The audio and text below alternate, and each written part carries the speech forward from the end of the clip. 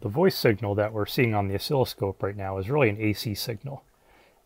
But pressure is actually DC. Like the atmospheric pressure needs to be summed to the acoustic signal pressure that we're seeing here in order to make a complete signal. But if we're just looking at speech, we could ignore that pressure signal, like that constant atmospheric pressure signal.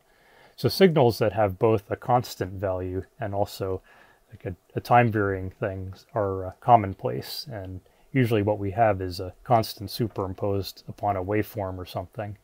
And example, say if we wanted to measure a constant signal, I could switch over to channel 2, turn my channel 2 on my scope. I have this battery right here. It's nominally a 1.5 volt battery. If I connect the scope probe across it, we'll see the signal, the green signal goes up to about 1.1 volts-ish.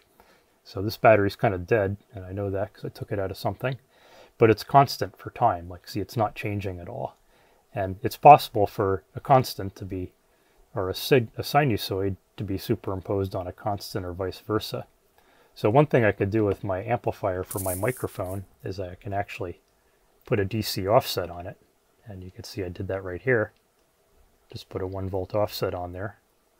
Actually, it's not 1 volt. The scale is 20 millivolts. So I put a 40 millivolt offset on there. And, the voice is superimposed upon that. I could make it go negative. So real world signals often will have this AC and DC component. So it's important to realize that.